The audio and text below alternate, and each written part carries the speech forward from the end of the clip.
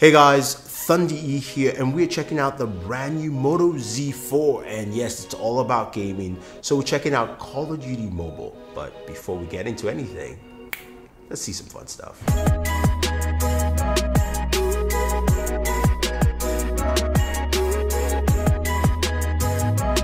So the Moto Z4 is a brand new device from Motorola, and we'll get to gameplay in a second, so just hold on. And if you're watching us for the first time, go ahead and subscribe, hit that like button because you're definitely going to enjoy this video.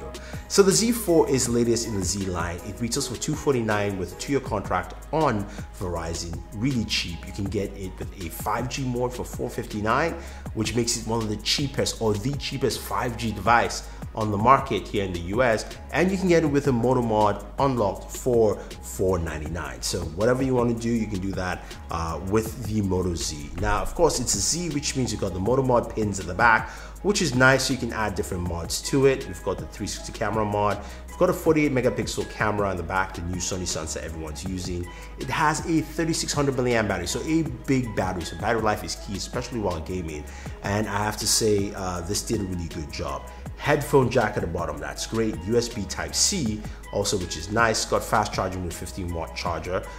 Then you've got a mono speaker at the top. It's a little downside, but again, this is a budget device, $249 in price. If you think about it, on Verizon, where you're powered by the Adreno, so you're powered by the Snapdragon 675 processor with an Adreno 608. So it's a mid-tier processor. It should give you a lot of punch into your gaming. 4 gigs of RAM, 128 gigabytes of storage, expandable via micro SD. Now that display houses a 6.3-inch display, 2340 by 1080p. So it's also got a dimple notch, which is nice. So it gives you a lot of room for your gameplay. Now, Call of Duty Mobile doesn't take full advantage of that, but we'll see that in a second. So you're wondering, okay, let's get into gameplay. A couple of things. Call of Duty Mobile beta is a beta. You need a VPN, but I found a way to cut my lag down. I'll leave the link for the video that I used.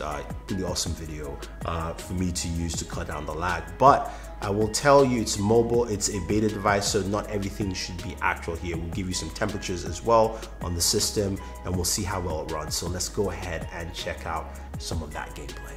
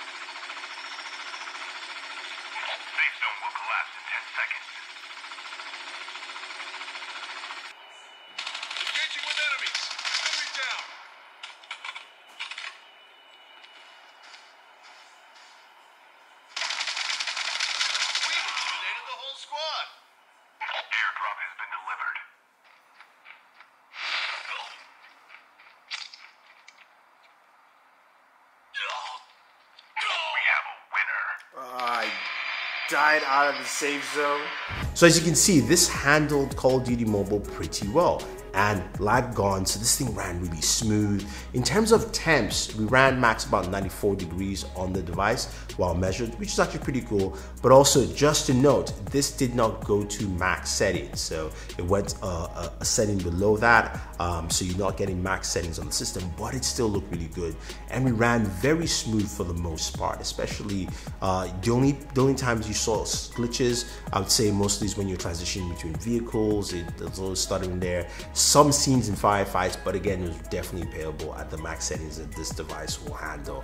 I enjoyed it. The large display is also really nice, giving you a lot of real estate to see. That dimple notch is also cool, though in the fact that, of course, the game doesn't take full advantage of it yet. because it's a beta, so don't worry about that. That should be fixed when it's out.